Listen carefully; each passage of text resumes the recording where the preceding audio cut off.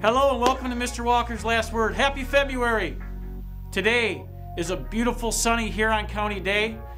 There's good news on the horizon. We're super proud of you. This is CTE month. We've been celebrating. Remember to wear those shirts with pride. Today I want to talk to you about self-worth. Sometimes the world beats you up. You look in the mirror. You're down on yourself. It's hard to believe in yourself. You have people that are on you.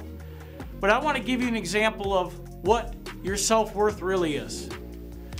So in front of me, I have a $100 bill.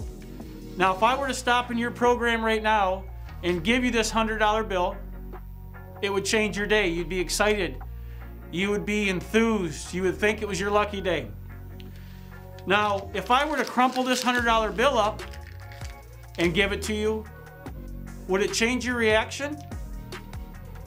No. Why? Because it's still a $100 bill. If I were to throw this in the mud and pull it out muddy, soaking wet and ripped, would it change its value? The answer is no. And that's the same way about yourself. Sometimes it'll feel like you're being dragged through the mud. Sometimes it feels like the world is against you. But your value doesn't change. You are so valuable to us at Tech Center. There's so many people in your life that love you, that support you. So just like this $100 bill, you never lose worth, no matter what the outside looks like.